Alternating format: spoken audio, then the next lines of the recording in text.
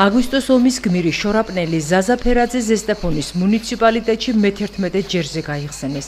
გმირის უკდაყოფის მიზნით მის მემორიალთან ყვავილების გვირგვინი ადგილობრივი თვითმმართველობის წარმომადგენლებმა მიიტანეს. სტუმართა შორის იყვნენ აღმასრულებელი და საკანონმდებლო ხელისუფლების წარმომადგენლები, ადგილობრივი მოსახლეობა, ზაზა ფერაძის ახლობლები და ოჯახის წევრები. გმირის სულის მოსახსენებელი პარაკლისი მამა გიორგიმ გადაიხადა. ეს ადამიანი, რომელიც თავის ქვეყანას წირავს თავს, თავის მეგობრისთვის, თავის სამშობლოსთვის წირავს თავს, ის ადამიანი ღმერთთან არის, ის ადამიანი ცხონებულია და მას ყოველთვის ამაღლებული სული აქვს. კიდევ ერთხელ გავიხსენეთ და პატივი მივაგეთ 2008 წლის ომში დაღუპული ზაზა ფერაძის ხსოვნას, გვირგვინით შევამკეთ მისი მემორიალი. გავიხსენეთ ის ბიჭები, ვინც შეეწირა ამ ომს. თუმცა ის ვისაც ისინი იბრძოდნენ, ჯერ კიდევ შეუსრულებელია და საქართველოს ჯერ კიდევ დაკარგული აქვს ტერიტორიები. მე ვუსურვებდი ჩემ ქვეყანას აღარ დაჭირვებოდეს ესეთი ვაჟკაცების და გმირების სისხლი, ისე ყოფილიყოს ერთიანი და ისე ყოფილიყოს მთლიანი. ჩვენ ყავს ნამდვილად გმირი კაცი, ჩვენი თანამედროვე, მისი გმირობა მართლაც უპრეცედენტო და დასაფასებელი არის და ჩვენ ასე რომ ვთქვათ ტკივილთან ერთად დიდი სიხარულიც გვახლავს თან, რომ ჩვენს წიაღში გაიზარდა ისეთი ადამიანი, როგორიც ზაზა ფერაძე იყო, რომელმაც თავის სიცოცხლე სამშობლოს კეთილდღეობა შეწირა. ზაზა ფერაძე 2008 წლის აგვისტოს ომის დროს ცხინვალში სნაიპერის ტყვია მაშინ იმსხვერპლა, როცა საბრძოლო პოზიციებიდან დაჭრილები გამოჰყავდა.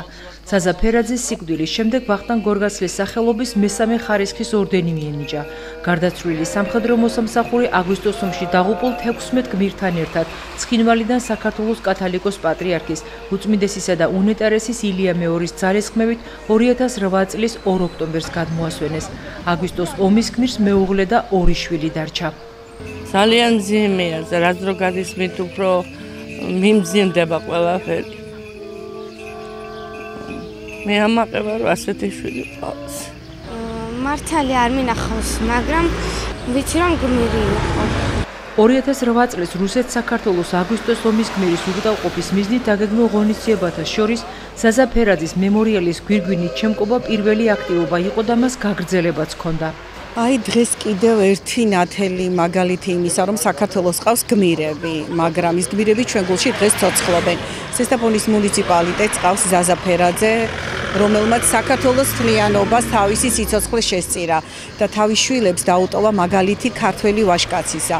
ჩვენ ყოველწლიურად ტრადიციულად მოვდივართ მის მემორიალთან, ვიხდით პანაშვიდს და უხდით მათ მადლობას. ასევე ყოველ წელიწადს ტრადიციულად იმართება სპორტული ღონისძიება ზაზა ფერაძის სახელობის მინი ფეხბურთში ტურნირი. დაბა შორაპანში მდებარე ხელოვნურ საფარიან მოედანზე ზაზა ფერაძის სახელობის საფეხბურთო ტურნირის ფინალში ერთმანეთს ფერაძეების უბნისა და საცხოვრებელი კორპუსების მოზარდებით დაკომპლექტებული გუნდები შეხვდნენ. დაძაბული და საინტერესო ორთაბრძოლის ძირითად დროში უხგოლიანობის მიუხედავად გამარჯვებული ვერ გამოვლინდა. იგივე შედეგი დადგა დამატებით დროშიც. პენალტების სერიაში ფინალის გამარჯვებული სტატუსი ბინების გუნდმა მოიპოვა. ტურნირის ჩემპიონსა და მეორე პრიზიორ შესაბამისი ჯილდოები გადაეცათ.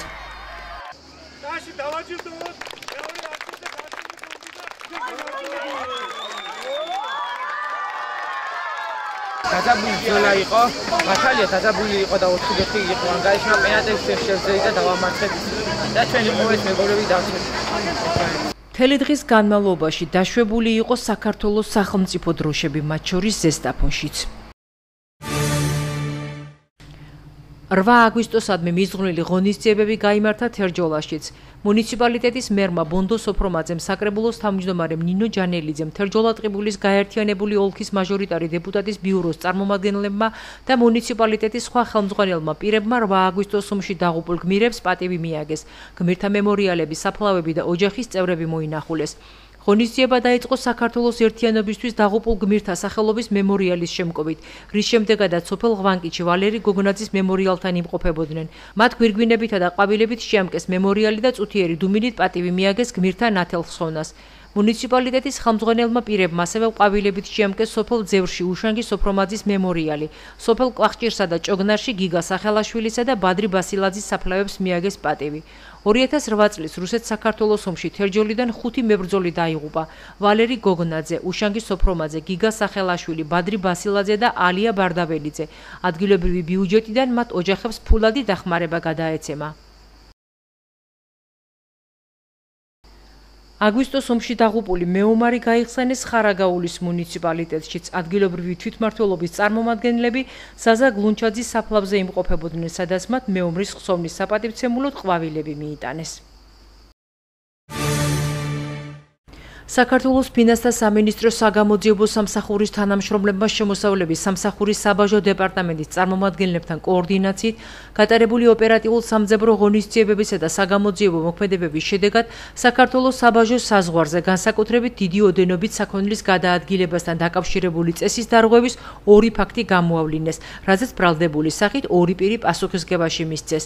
გამოძიებით დადგინდა, რომ ერთ შემთხვევაში ბრალდებულმა თბილისის აეროპორტის გავლით საბაჟო კონტროლისაგან მალულად საქართველოს ტერიტორიაზე შემოიტანა არადეკლარირებული 163 ცალი მობილური ტელეფონი, ხოლო მეორე შემთხვევაში საბაჟო გამშვები პუნქტის სარფის გავლით საქართველოში შემოტანილი იქნა ჯამში 1914 კილოგრამი არადეკლარირებული ტექსტილის ნაწარმი. საქმეზე მიმდინარეობს გამოძიება. საქართველოს ფინანსთა სამინისტროს საგამოძიებო სამსახურის თანამშრომლებმა შემოსავლების სამსახურის საბაჟო დეპარტამენტის წარმომადგენლებთან კოორდინაციით გატარებული ოპერატიულ სამძებრო ღონისძიებებისა და საგამოძიებო მოქმედებების შედეგად საქართველოს საბაჟო საზღვარზე განსაკუთრებით დიდი ოდენობით საქონლის გადაადგილებასთან დაკავშირებული წესის დარღვევის 2 ფაქტი გამოავლინეს, რაზეც ბრალდებული სახით სისხლის სამართლის პასუხისგებაში 2 პირი მისცეს. გამოძიებით დადგინდა, რომ ერთ შემთხვევაში ბრალდებულმა თბილისის აეროპორტის გავლით საბაჟო კონტროლისაგან მალულად საქართველოს ტერიტორიაზე შემოიტანა არადეკლარირებული 163 ცალი მობილური ტელეფონი, ხოლო მეორე შემთხვევაში საბაჟო გამშვები პუნქტის სარფის გავლით საქართველოში შემოტანილი იქნა საერთო ჯამში 1914 კილოგრამი არადეკლარირებული ტექსტილის ნაწარმი. საგამოძიებო მოქმედებების შედეგად საერთო ჯამში ამოღებულია 161,000 ლარის ღირებულების საქონელი. საქმეზე გრძელდება გამოძიება საქართველოს სისხლის სამართლის კოდექსის 214 მუხლის მეორე ნაწილით, რაც სასჯელის სახით ითვალისწინებს თავისუფლების აღკვეთას 5-დან 7 წლამდე ვადით.